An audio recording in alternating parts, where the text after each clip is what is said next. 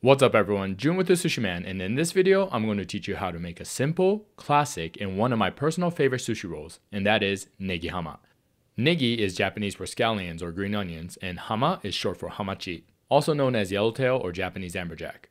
The rich, buttery flavor of the hamachi and the slightly spicy, crunchy texture of the green onions work in perfect harmony to make each bite an absolute delight. It's great for beginners and sushi enthusiasts, making it a crowd pleaser and one that you won't regret learning how to make. Alright, without further ado, let's jump right in.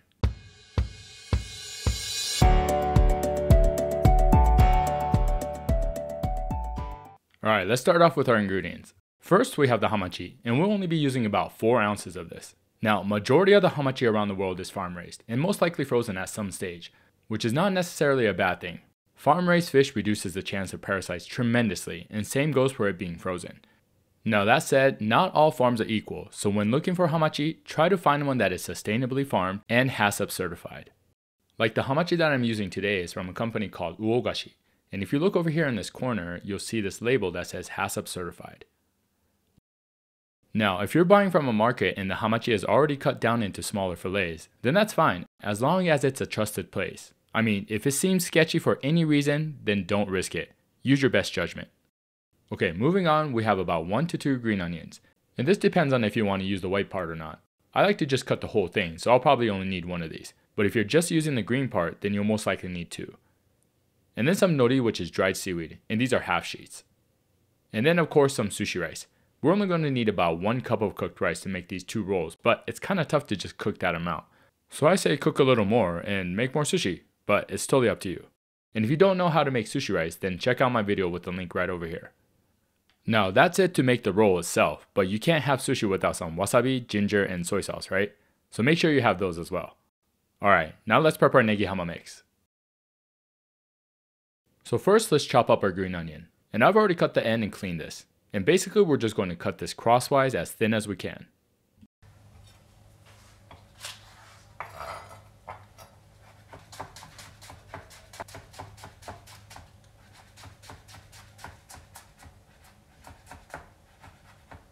And there we go. Now we're just going to put this in our mixing bowl and then we're going to leave it aside. Alright, now for the hamachi. So I'm going to cut about 4 slices, which equates to about 4 ounces. And if you have some edge parts that you can't use for nigiri or sashimi, this is a perfect time to utilize it, since we're going to be mincing it all up anyways.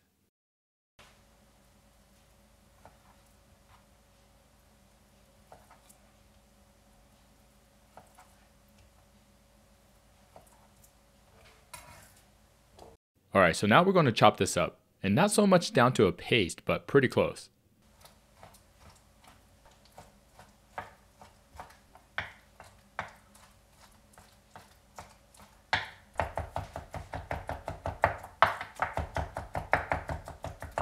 And by mincing this, it brings out the fatty oils of the hamachi, which gives it that smooth, buttery texture and flavor.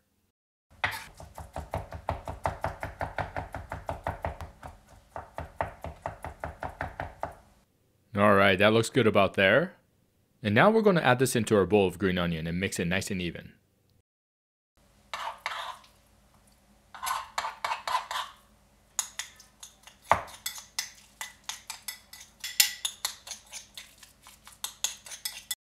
And there we go. Now we're ready to start rolling. So first let's make sure we have all the tools and ingredients in place.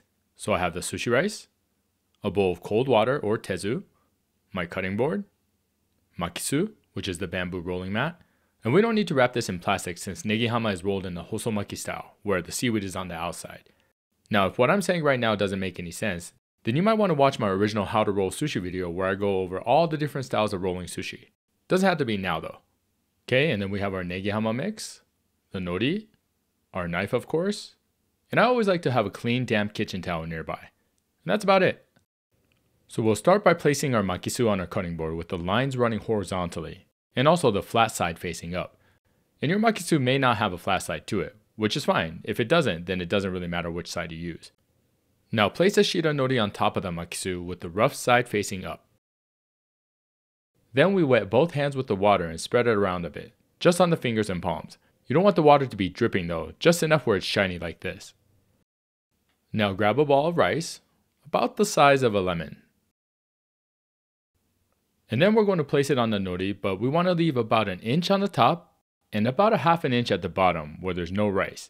This will make it easier to roll and have a cleaner finish. And you want to spread it all the way across from one end to the other.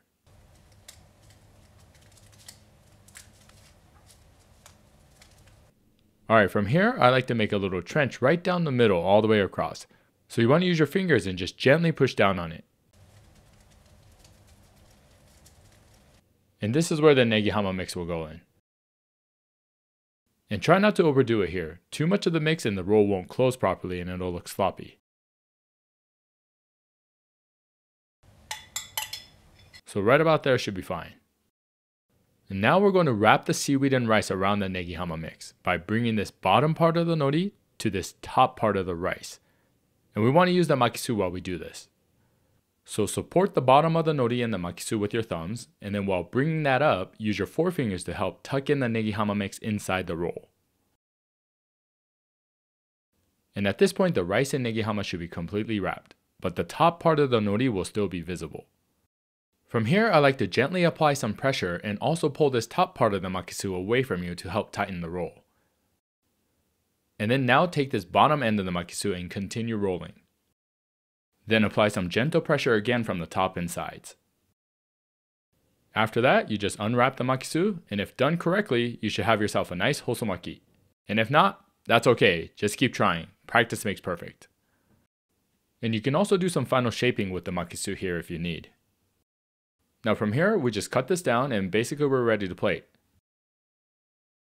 So hosomaki style rolls are traditionally cut into 6 pieces. So the easiest way to do this is to first cut it right in half, and then put them together and then cut it into thirds. And it helps here to wet the knife a bit so that the rice doesn't stick to it. So right down the center in half. And now bring the 2 halves together. And if you need to wet the knife again, that's totally fine. Alright, now we're going to cut this into thirds.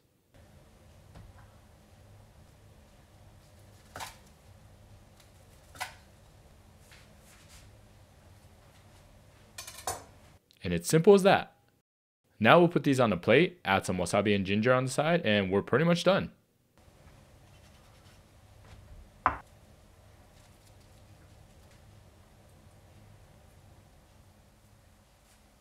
And there you have it. Simple and traditional negihama maki.